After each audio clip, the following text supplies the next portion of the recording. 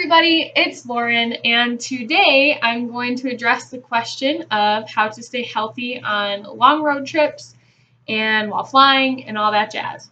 So, since you're going to be sitting for most of your travel time, you want to try to avoid carbohydrates or sugary snacks as much as possible. Even though when you're kind of sitting in the car forever and it stinks and you don't want to be there, sugar does make it a little more fun, but at least throughout this challenge, we encourage you to do the following. We'd like you to bring a cooler with you. It doesn't have to be a large one, and fill it with as many vegetables as you possibly can. You can definitely bring fruits too, and make sure that everything's kind of pre-cut, and you have forks and napkins because you'll want to make sure that you don't have to stop a bunch to wipe your hands and things like that. So. But I would definitely start with vegetables, as many as you can stomach for the duration of your travels. Then I would bring fruits, and then next I would bring nuts, seeds, and other dried fruits that do not have added sugar in them. Once again, the goal is to avoid a lot of carbohydrates and sugars and things like that, so do your best to eat mostly vegetables and fruit, natural fruit, and nuts. And also, if you can find a jerky of some sort that does not have a lot of sugar in it, which is also a challenge. For example, Perky Jerky. It's a brand that is known for being healthier. That's a really good option as well. Other things you can have but are kind of like there's a good, better, best. If the best is vegetables, the better is fruits, or if the best is vegetables and seeds and nuts, then the better is going to be your dried fruits and your energy bites and Lara bars, for example. Those are one of the better granola bars you can get, but you only want to have like one a day because they are really high in sugar due to the dates that they're made out of. So try to keep it simple. I mean, you can have some Bonitos. That's my favorite snack ever. Bonitos. They are awesome, and if there are certain snacks that you'd like to take on your road trip but you are unsure of, you can definitely ask us.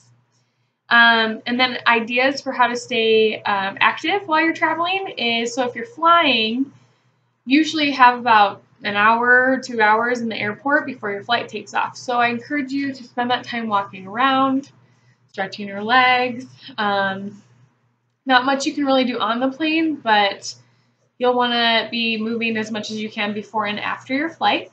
And if you're driving, whenever you take a stop because of gas or you need to go use the restroom or whatever it might be,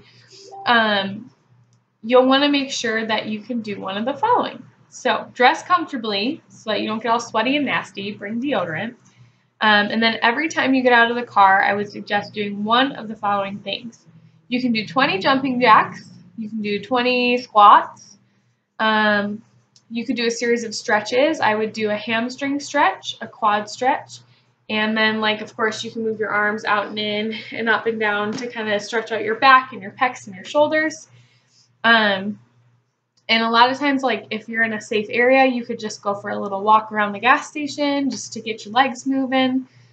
And as my mother would have suggested, at every mile marker, you could squeeze your glutes and your stomach. That was something she always told us. So you can try that. It gets a little boring after a while, but it's certainly an option. So I hope that gives you a good idea of ways to make your road trip and flying adventures healthier. And we hope you have a great trip. Bye. Howdy, howdy. It's Lauren, and I am here to talk about reaching your calorie goal. So a lot of people who are trying to reach a calorie goal so that they can maintain or gain muscle struggle at first because they aren't used to eating as much or as nutritiously. So one thing, if you feel like you're reaching your goals aside from the calorie goal we gave you, and you feel like you're getting stronger and you're eating enough and you feel good, don't force yourself to eat a billion calories, okay? Gary, on the other hand, he was really skinny, so he had to make himself eat a lot of calories so he could gain muscle. But the average person, if you feel okay and you're eating plenty and you feel good, don't stress too much about it. But you don't have to just get protein in chicken breasts or turkey or whatever it might be. So I'm thinking kind of about like looking back on your programs and what everyone's been eating, and things that you can eat that will help you get more protein, more bang for your buck. For example, instead of eating something like a tortilla with a meal or something like that, you could have quinoa, lentils, beans. Those all are really high in protein compared to something like a tortilla. Meat and eggs, obviously eat as much meat and eggs as you want as long as it's lean meat and you don't have an allergy to eggs or something. And then, of course, you can have nuts and seeds. Instead of having like a yogurt, like a dip, you'd want something like a hummus because chickpeas do have protein in them as well. And then Greek yogurt and cottage cheese, although we asked you not to eat a ton of this, if you feel like dairy isn't an issue for you as far as weight gain, when I eat dairy, I gain like super fast and I get super sniffly in my nose, and I'm not even allergic to it, but it just doesn't, my body doesn't like it. But if you know that you don't have that problem, you can eat more Greek yogurt and more cottage cheese.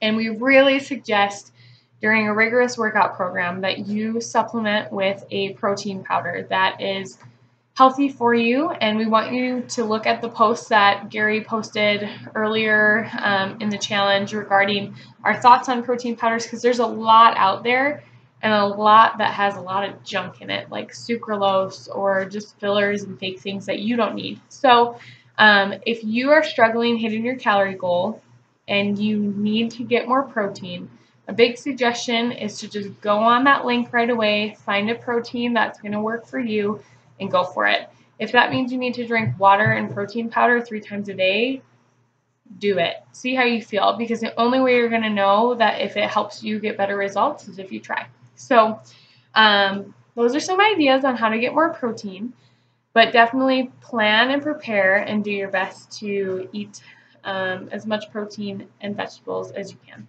because those are great. And I hope that helps. If you have any other questions, let us know. Thanks.